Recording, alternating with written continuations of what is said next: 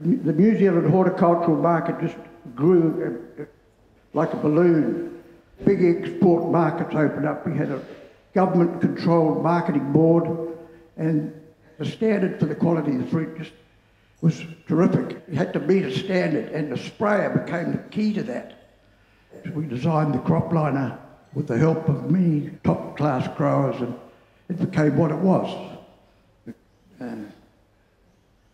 So that's how it started, and we built our first 3 sprayers, sold them, and then the next batch we made 5 or 6, and it wasn't very long before we got up to making 200 a year. From my first year turnover was 145,000. These people tell me they're doing 100 million this year. I made 30,000 and had a holiday. Can't believe what I've seen today, where you've taken it. I envisaged, that's why I sold out, because I knew I could never make it happen. But I could see the potential for great expansion. And I think you've done extremely well. Fabulous round of applause.